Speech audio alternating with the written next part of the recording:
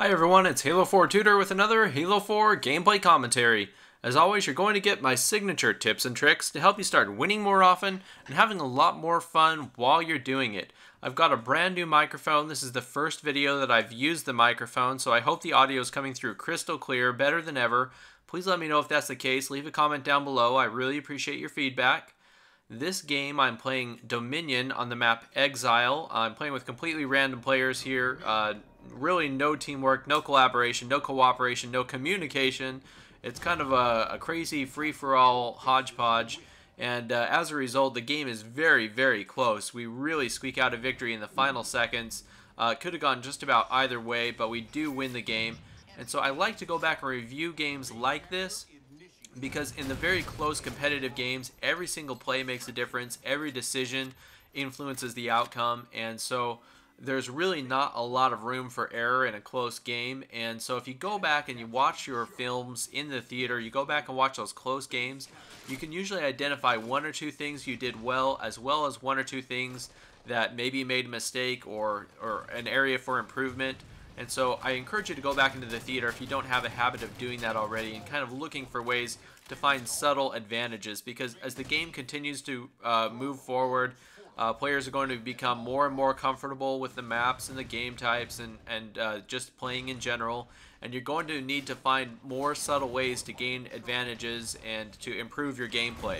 So with that in mind, I do recommend watching your films in the theaters. I do recommend also going back, identifying who was the best player in any given game and watching the game from their perspective, because you can learn so many things from other players by watching them in the theater. And I know I've given this tip out already, but I'm sharing it again because you know, some of the best tips and tricks that I've ever picked up, I've gathered from basically watching random opponents in the theater and stealing their approaches to a lot of different situations. And so that's really helped me improve my gameplay, and I know it can improve your gameplay as well. So if you don't have a habit of going into the theater and watching those gameplays over and over again, make sure that you make a habit of that. Here I'm just really trying to help my team clear out this B base. Very challenging to do because it's a very hotly contested base in any map. When it comes to Dominion, the B base is usually right in the middle and oftentimes very vulnerable, and so just really doing my best to score as many points here in this base as I possibly can. Before I go any further here, I do want to do a quick channel update and an announcement. I know that the holiday season is here upon us, so happy holidays to everybody. I hope you're enjoying the season. I know that I have viewers around the world from all different countries and all different religions, and so with that being said, whichever holidays you celebrate and however you celebrate them, I hope that you enjoy yourself. I hope it's a great time of year for you.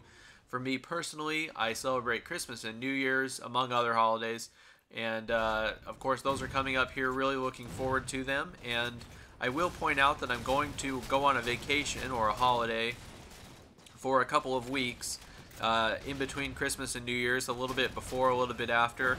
So you won't see me you won't see me at all on Xbox Live or here on YouTube. I won't be uploading any new content for about 2 weeks. And I just wanted to say this so that you guys don't panic if you don't see any new videos, because I do my best to upload, you know, 2 or 3 or 4 videos a week right now, and you're gonna see a gap for about 2 weeks without any new uploads. But I just want to let you know that, you know, it's a planned thing. I'm gonna be on vacation. Nothing bad has happened to me. No harm has befallen me. I'm gonna miss you all very, very much, but I hope you enjoy your Christmas and your holiday season, and hopefully you can get in a bunch of Halo. Unfortunately, I won't be playing much Halo where I'm going to be. I'm going to be at the beach, just enjoying myself and working on my book. But I want to let y'all know where I was going to be and what's going on, so you don't panic. But please continue to subscribe, and I'll be back with plenty more tips and tricks to come. And in the meantime, this won't be my last video actually before my holiday. I'm going to post a couple more before I go, so stay tuned for plenty more action in the days to come. Now look at this, with 1 second left, I'm able to run into this base and initiate a capture on the C base. And you want to keep an eye on the clock. Every time I capture a base, there's like 5 seconds or less on the clock. And that's something that you really need to be paying attention to in Dominion.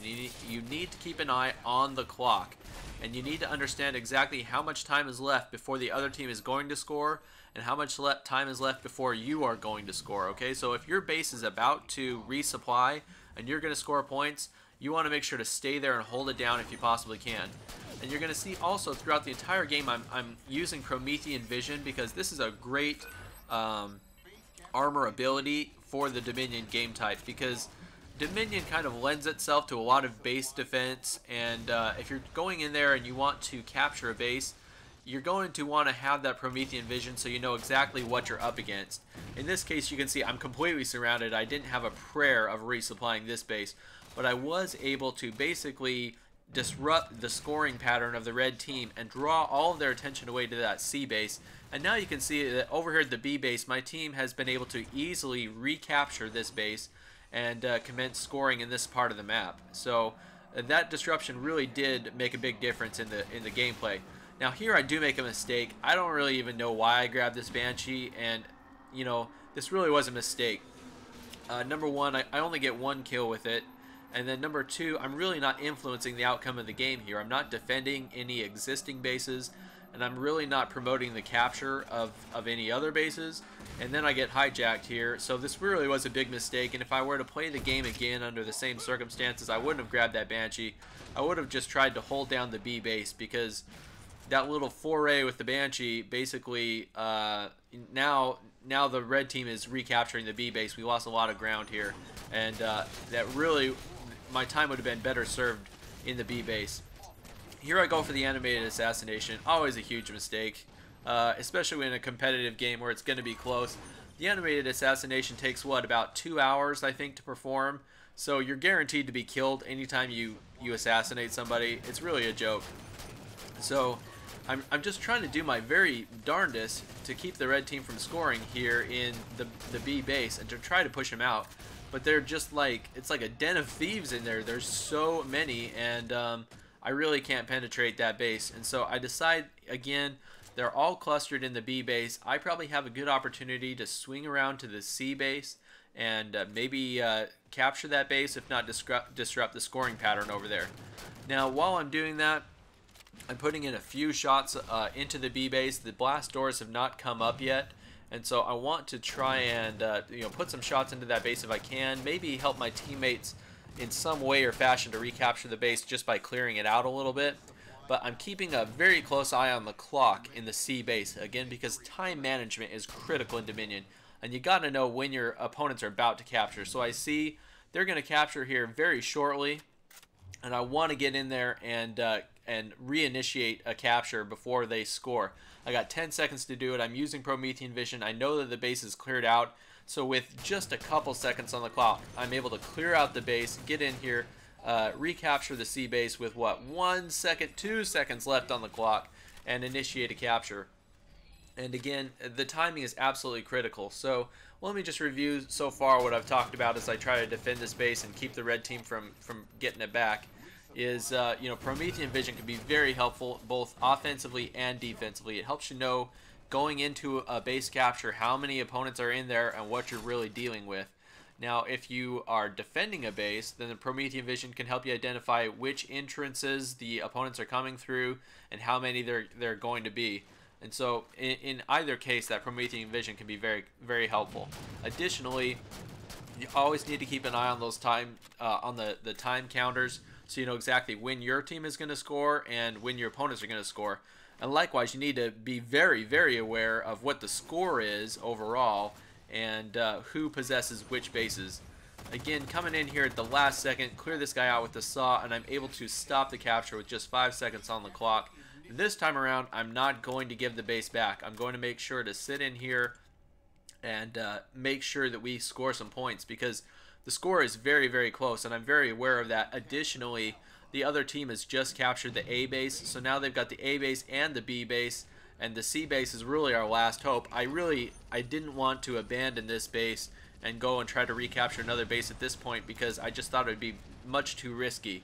We're only ahead by 30 points, and it's just going to be too close to call.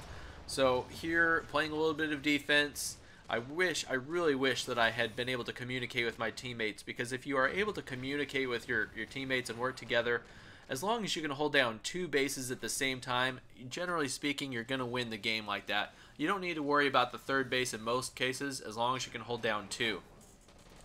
So here, I'm about to score on the C base, which is going to put us up 390 to 360.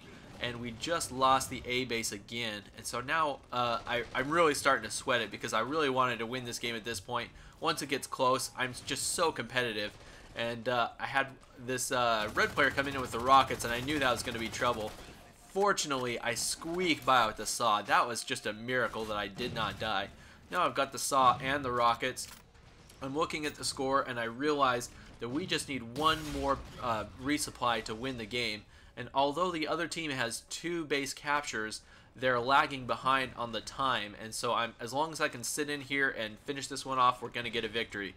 So again, I hope you guys have all enjoyed the gameplay. I hope you picked up a couple things along the way. Again, I hope you all enjoy your holiday. However you celebrate your holidays, and whichever holidays you celebrate, I hope you have a great time. I'll be posting a couple more videos before I go, but once I leave, I won't be back for a couple of weeks, so don't panic, but I will be back. I will return back and better than ever with some signature tips and tricks.